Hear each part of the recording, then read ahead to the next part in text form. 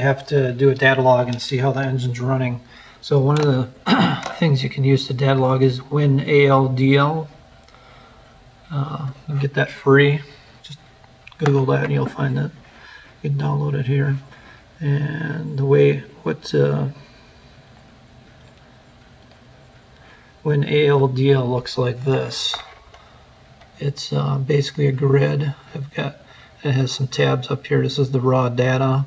These are all the sensors on the side that it's data logging. So along the side here. And then it's got flag data. Sensor data here. And this is converted in a way that you can understand the data versus the raw data is just what the computer understands. Then it has error codes, BLM, which is block learn multiplier. So this is your fuel table, is your main fuel table. And over here on the side, you have your RPMs. And on the top is map. That's your map. That's basically how much you have the throttle open, how much load is on the engine, based on vacuum on your map sensor. So there's a grid corresponding, and there's several different. Then there's integrator. I'll just go through all these tabs at the top, and that's also a fuel adjustment. That's a this is BLM is your short-term fuel trims, and then your long-term fuel trims. I believe that's what it is. The integrator is the long-term fuel trim. Then your O2 sensor readings. These are in volts. And spark knock. If you have any spark knock, it'll show up here on this. It'll tell you what RPM and what throttle position it showed up at. And then there's also a dash. So you can get this. It tells your engines, your vehicle speed, engine speed.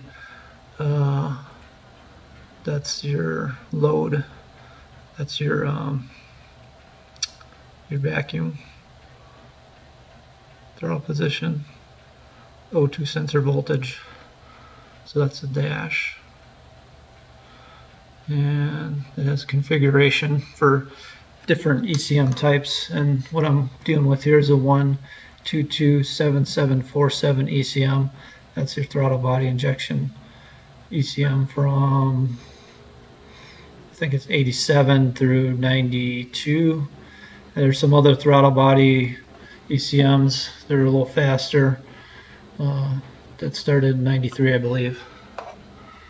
So, and then it has the communication port that you're plugging into, because you need a cable to connect your laptop to your ALDL port on your vehicle.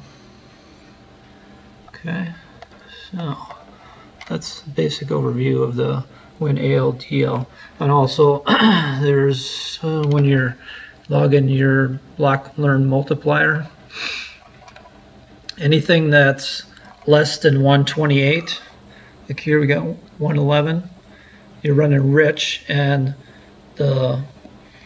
based on feedback from the O2 sensor, your ECM is cutting the fuel, so it's taking fuel out if it's less than 128. If it's above 128, then you run a little lean and it's adding fuel.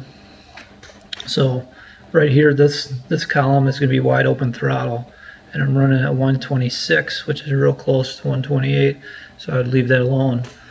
And basically that's where your fuel pressure adjustment comes in. At wide open throttle, it doesn't use the O2 sensor for feedback for fuel mixture anymore. That's just a part throttle. Full throttle, it it goes off a set map,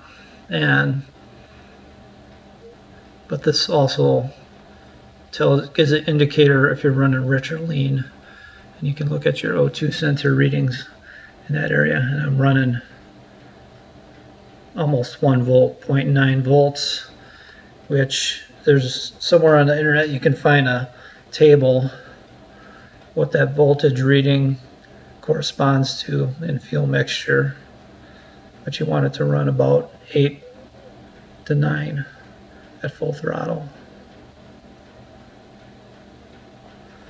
So then there's also at the bottom here, you can, let's go back to the BLM table. There's, so right now these numbers are wide average. So it's averaging the numbers in the wide. And you can change that to number of samples. So that's important because you don't want to make changes on something you only have one sample. Say like here, I only have one sample.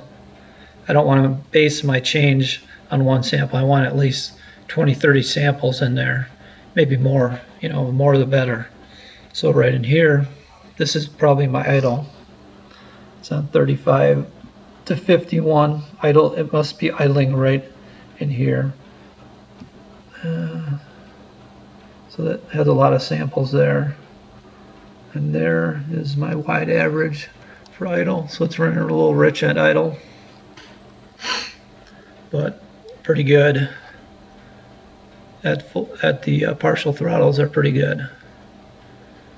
Just at the low throttles, it's running rich because I bumped up the fuel pressure.